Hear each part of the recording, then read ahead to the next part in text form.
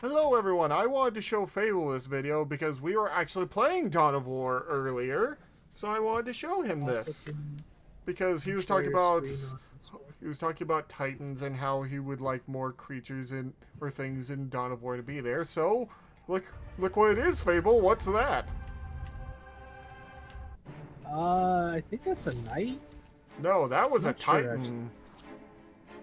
Well, to be fair, I kind of don't know the actual designs for the fully know the designs for the Titans and Knights. So if I mess up, please forgive me. Soulstorm. If you're not familiar with Dawn of War, it's an FPS set in the world. I haven't been able to play Soulstorm, though I really want to. But after we finish our campaign of, you know, Dark Crusade. 40,000 universe. I briefly touched on that lore in the Fire Warrior video, but if you want a comprehensive overview of Dawn of War 1 and the expansions, check out the Thunder. Thank you for the raid, Blue! I didn't even know you were streaming!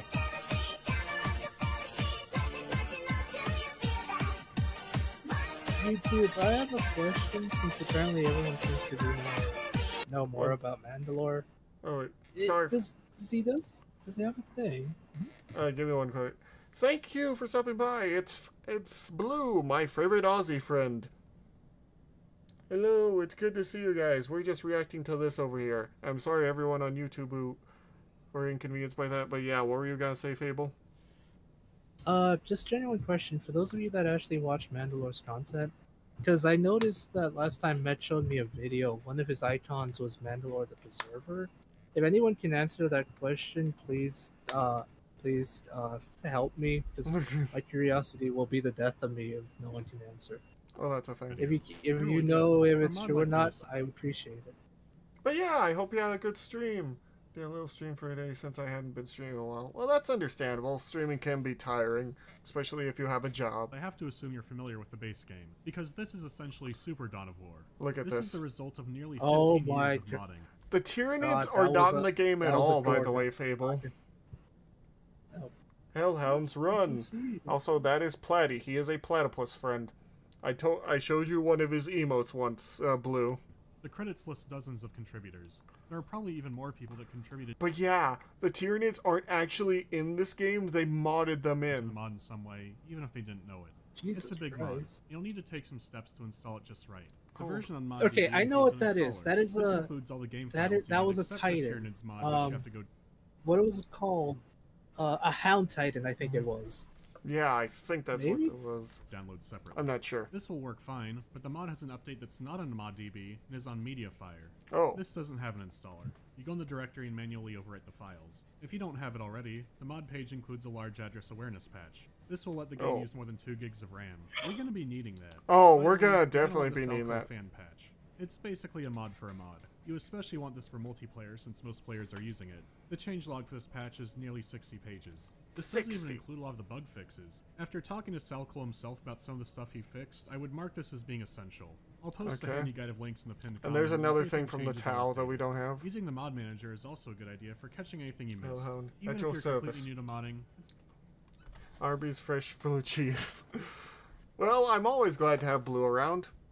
He's a good friend, even though I can't collab with him as much as I wish because I don't usually have the same games as him. It's not too bad.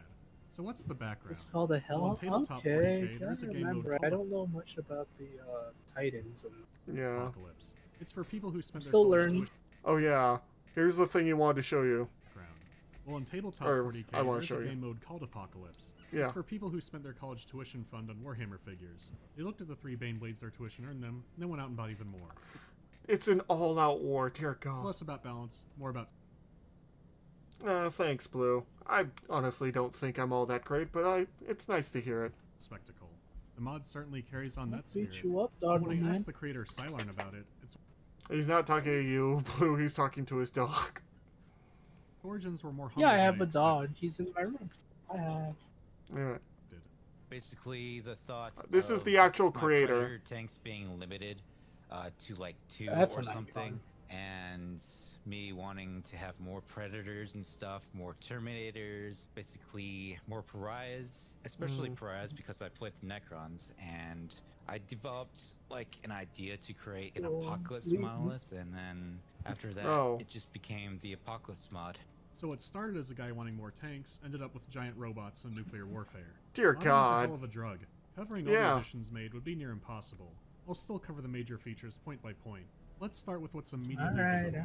As you probably guessed from earlier, the Tyranids are in the game now. They look so different from all the other models, but that's kind of understandable considering they're The first modded. of 3 new factions. The second Wait, being 3? the Inquisition Demon Hunters, Oh. the third being the Chaos Demons. I remember playing the standalone Tyranid and Demon Hunter mod years ago, so it was cool to see them back. The standalone mods were great in their own right, and Ultimate Apocalypse gives them some more stuff to play with. Huh. The same goes for all the base factions. Everyone Oh, has a dear. gigantic pile of new stuff.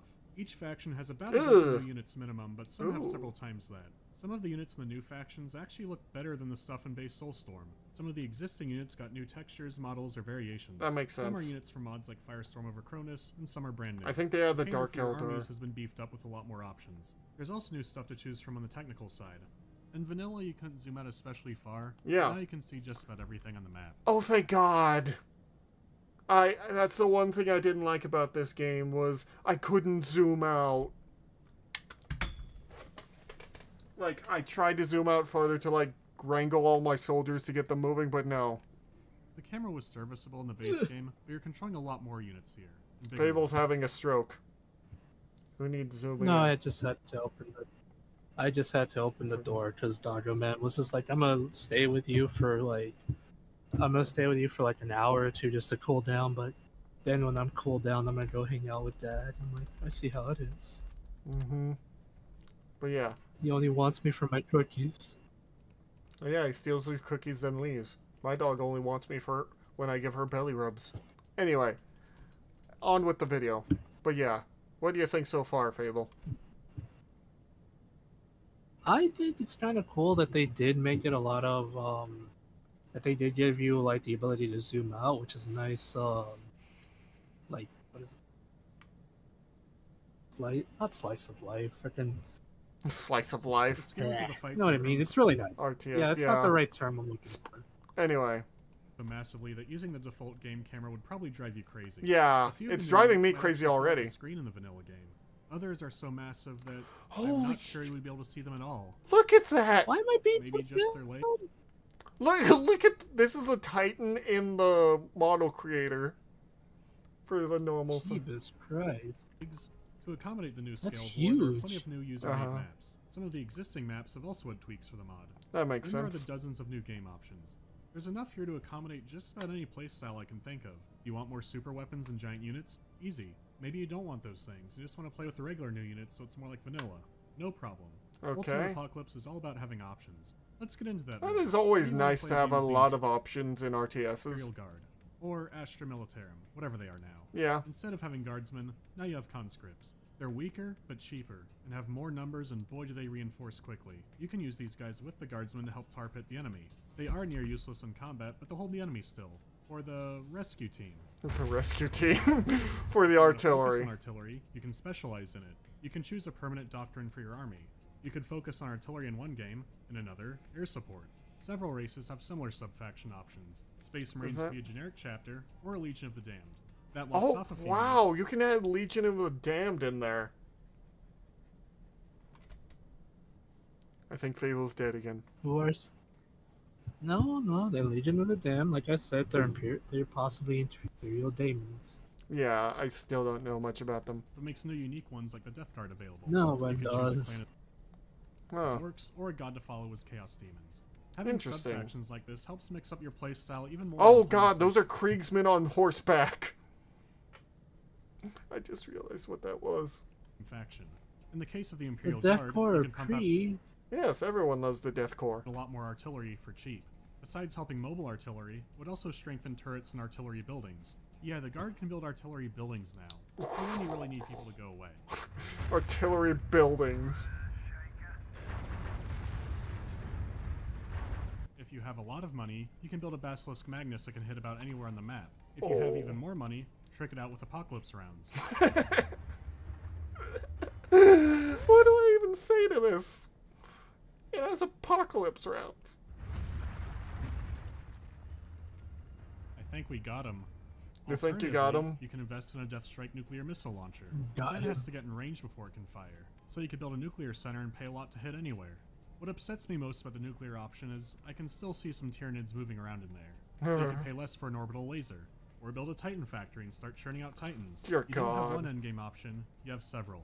This isn't exclusive to the Guard. Every faction has their own super weapons and super units. Just That's about every really faction nice, has though. options for striking across the map.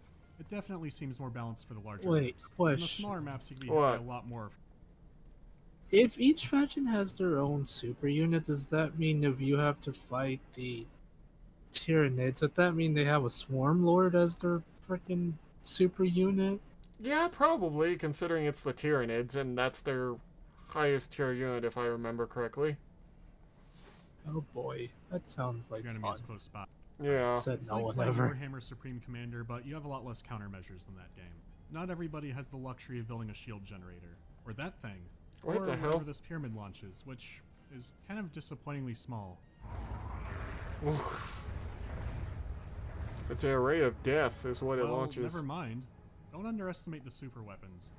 Okay, I think this will get them off the Oh. doorstep. Oh. The map, That's a big shockwave. it's churning. Too close, too close. Danger close, danger close. Those generators are decaying anyways. It's really the variety that impresses me most of all. They didn't give everybody a nuke, but instead a unique way to give your enemy the galactic finger. It could be a huge bombardment, The a way to galactic recruit units finger. for free, or a gigantic, nearly unbeatable unit. Endgame units and technologies are expensive, but the game-ending ones are about triply so. The Understandable. engine can Oh, barely dear God. comprehend them. A demon Okay, how big slash. is it gonna be? I'm Yeah, kind of that's the afraid. thing. How- Oh! Is it? It's a That's a giant. cathedral titan. Yeah. Yes, it's a giant walking cathedral titan. Mandalore?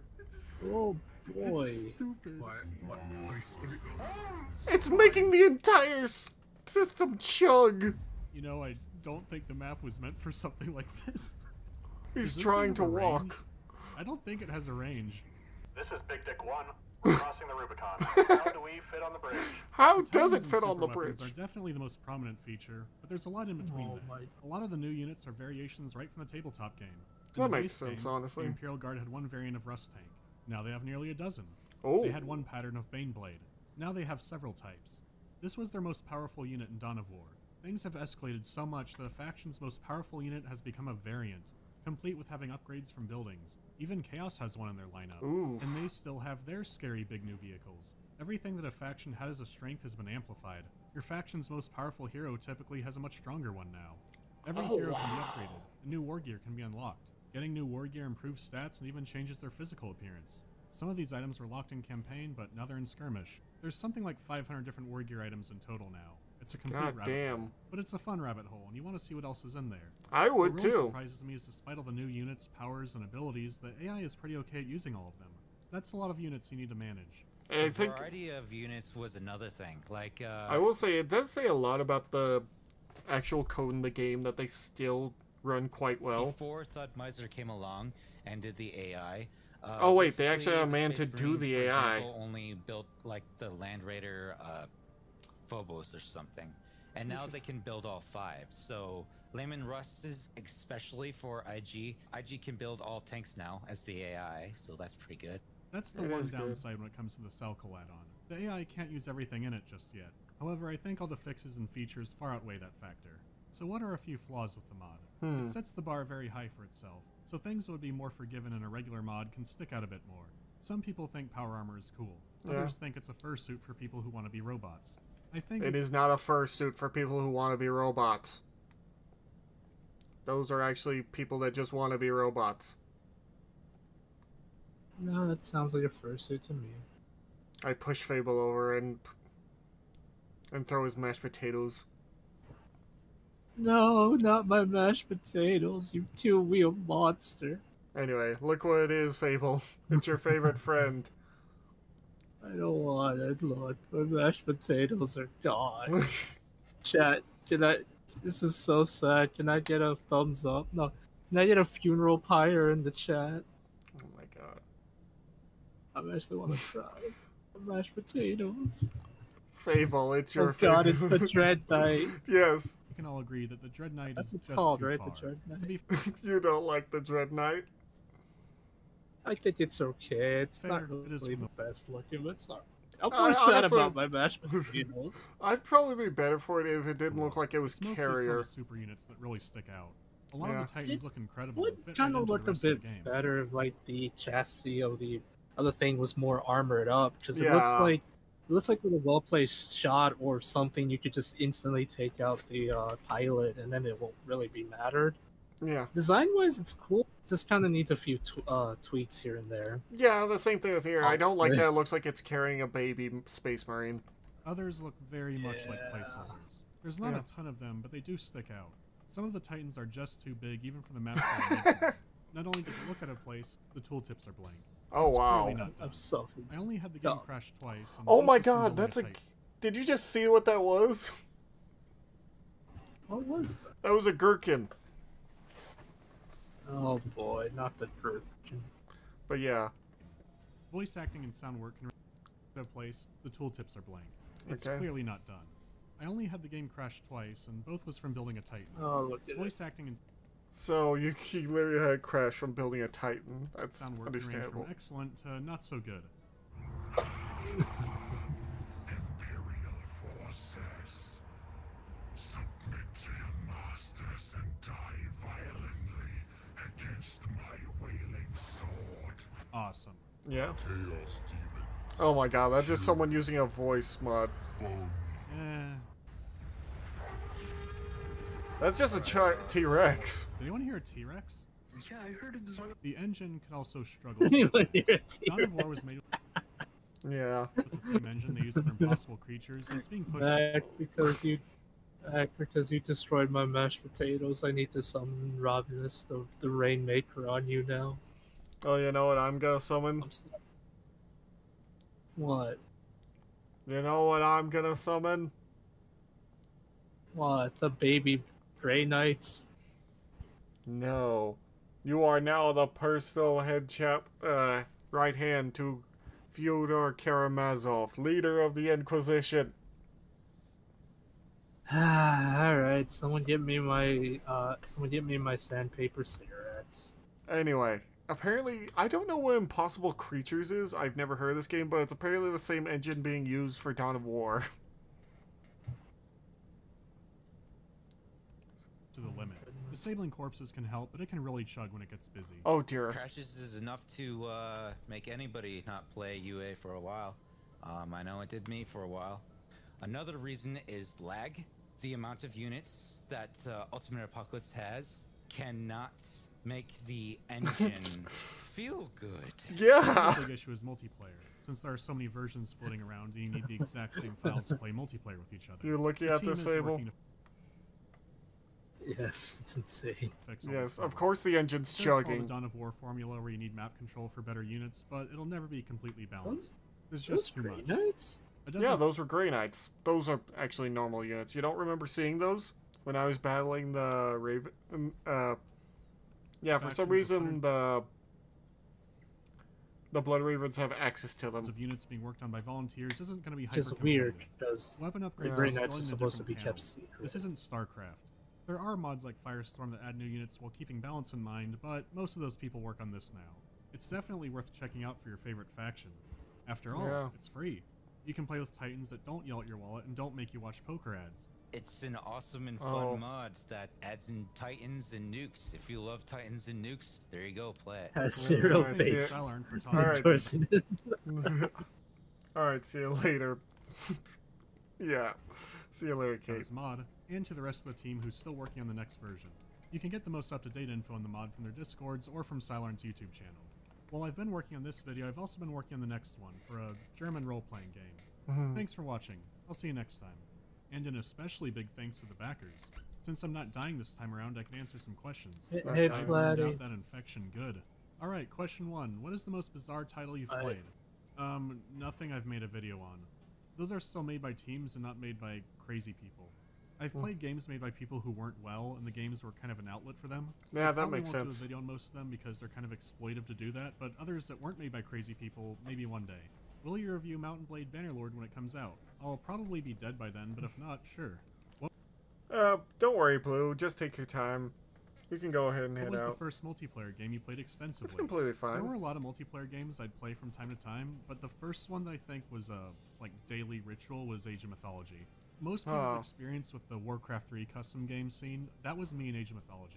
Eventually I started to make maps for it, really simple stuff like Cat and Mouse and Archer Arena, but that was a long time ago, so they're probably I can't believe we Are there any somehow games made you wanna this video feature but 20. can't for some reason? Metal Wolf Chaos was Ooh. one, but that's getting a PC version now. They're typically going to be games that are just hard to record and get in a nice format. There are some games I'm pretty sure they put War on of Monsters PS4, was so it pretty should good. be easier to record, but I'm not doing any console stuff yet since I'm still in the moving process. Speaking of which, that move is going to be in August, but I'm not sure on the exact date. This was because like the a place is bunch still of being years built. There's ago, still a video so- or two to come before that gap, so But yeah, what did you think of the Apocalypse mod, Fable? I think it's really interesting. It does kind of seem like it does give a lot of quality of life fixes to the game.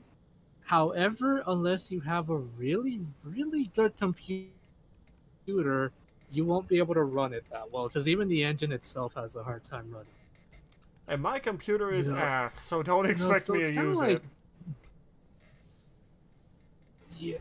Yeah, so you have to either have a really good PC or just kind of work or try to make it work with the specs you have, but even then it seems like it might be a bit too much, you know? Yeah, I can understand that. Well, Oh, I know about the Bosnian Knight. That was a stupid joke from Rubik's Raptor, right? I believe so. But I'll see you guys later, and I hope you like this video. If you like it, check out the Patreon, and we'll see you guys later.